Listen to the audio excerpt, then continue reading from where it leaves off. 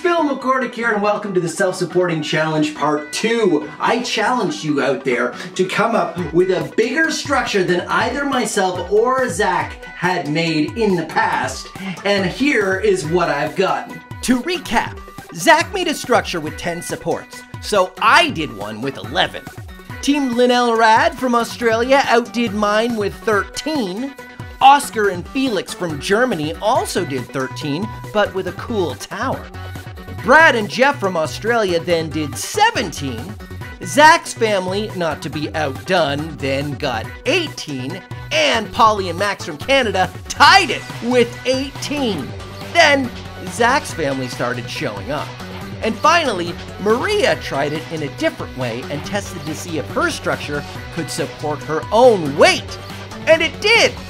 For a moment. And that was not the fault of the self-supporting structure. That was the fault of the supports just sliding out on the floor. Let's check that again because it's so awesome. So here we go. I was gonna max it out completely. And I got 50 cups, and then I got 50 knives, and I laid them out in a circle. But here's what happened. That circle just got so big that the knives wouldn't reach to the next knife over, which basically is our limit, which is where a lot of you are getting to. The circle gets so big that you really can't get it any bigger because the knives won't reach. When you have a small number of cups, the circle is really small.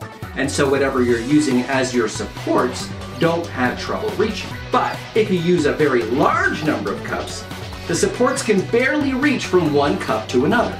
And if they do, they basically just end up as wide as the circle of cups. I mean, there you go, but so what? It's not very impressive. You can't put anything in the middle there. So how do we max this out in a way that's impressive? Well, one of the ways we might be able to do it is by using smaller cups. So now I have a ring that's roughly the same size, but I've got more cups. So let's see if that makes a difference. Not really. So I think the only thing to do is to start again. So there's 22 cups in a big circle. Now, we need something longer than knives or the craft sticks that I was using, and check it out.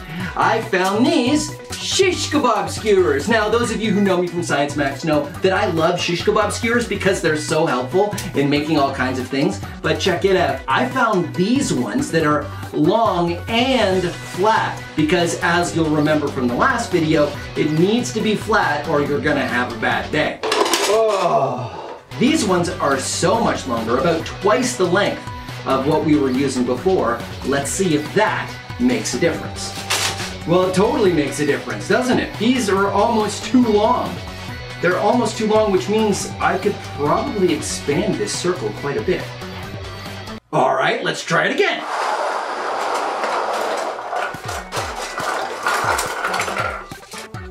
Cups in a maxed out circle plus 2 new ideas. The first one, pretty simple. Instead of holding down that first stick the entire time, just use a weight. Also, other idea that I had was finding that center point is helpful, I think, making that circle in the middle nice and even. Maybe that will help. All right, let's find out how it goes.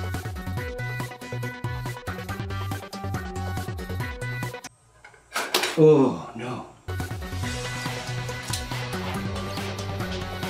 There. Phew!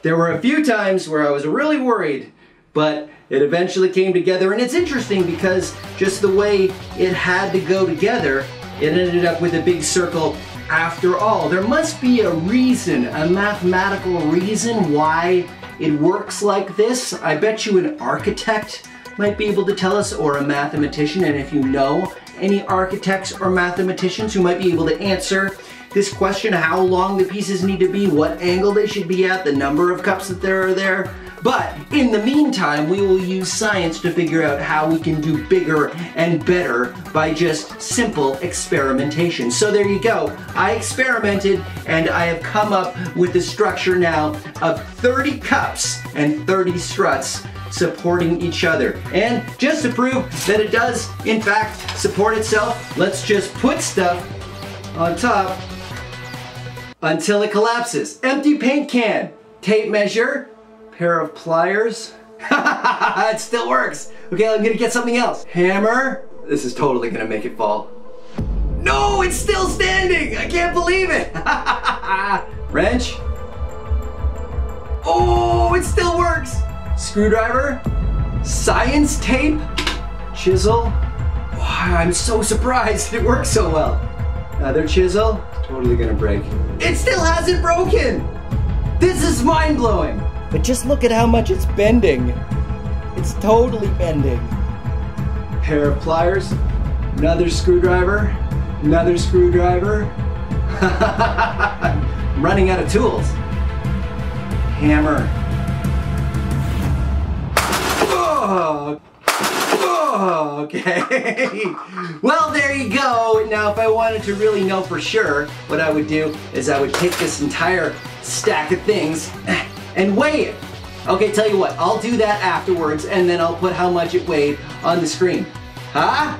Wow, actually that's quite a lot. It held quite a bit. So there you go, maxed out support challenge. See if you can make it even bigger or better or more awesome, or if you think you know a scientist or an engineer or an architect or a mathematician that might be able to give us some pointers on how long a thing to use for a strut or how many units of cups around the circle or something like that. Share this video with them and maybe they can give us some insight. And if you are that person and you're watching this video going, oh, Phil, you don't know for math. You should know about the thing with the structure and the formula and the whatnot. Well then please let me know what the whatnot is on my Facebook question hub and maybe we can use that information to make it even bigger and better and more maxed out. So in the meantime, don't forget to share it and like it and subscribe it and stay curious.